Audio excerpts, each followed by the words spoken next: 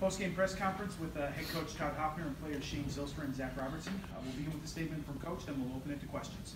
Thanks, Nick. Appreciate everybody coming here today and taking some time to visit with us. Great season by Minnesota State, Maverick football. Our seniors should be congratulated for a phenomenal 13-1 season, regional championship, national semi-finalists. Did a lot of great things, overcome a lot of adversity through the years, or through the games, excuse me. And today was just a deficit we couldn't overcome. You know, the game was tight, 28-25, and it just got away from us at the end. But give Ferris State all the credit. They came here and got the job done, and they're moving on to the national championship.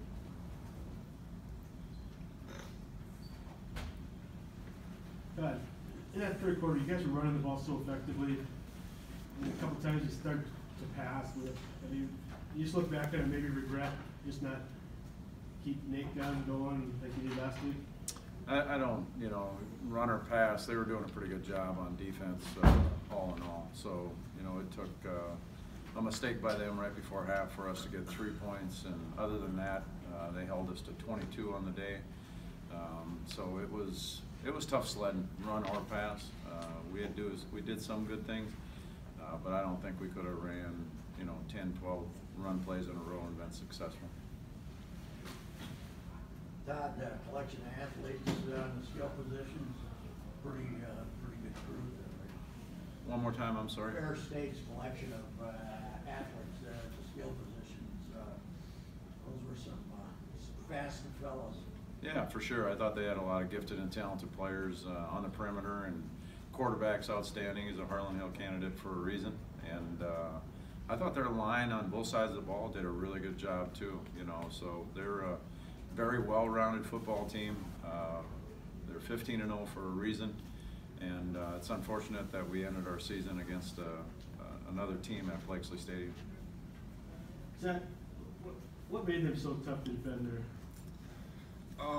Just a lot different look than we had last week. You know, last week at Tarleton, we knew what we were going to get. There wasn't a whole lot of trade shift in motion, and then this week they did a good job of moving their guys around to get players in space, and they made a couple plays and we missed a couple.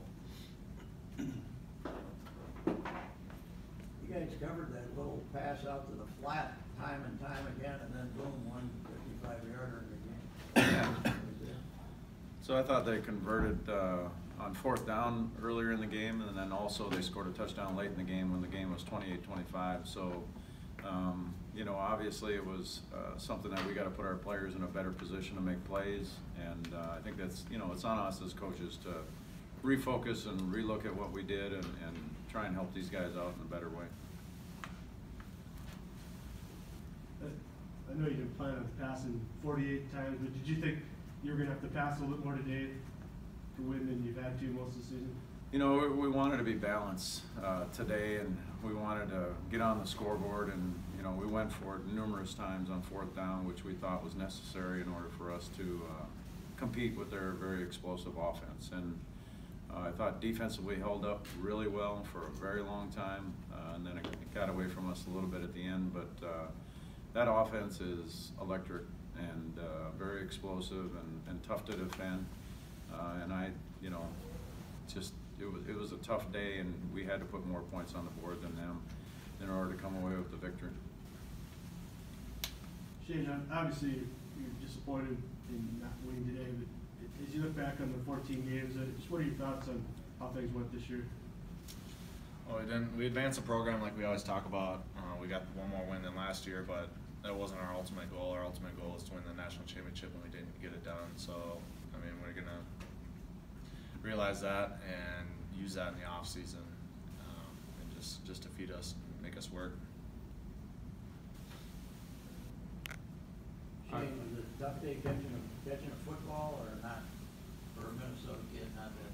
Right? Not too bad. I've grown up here, so it's always cold.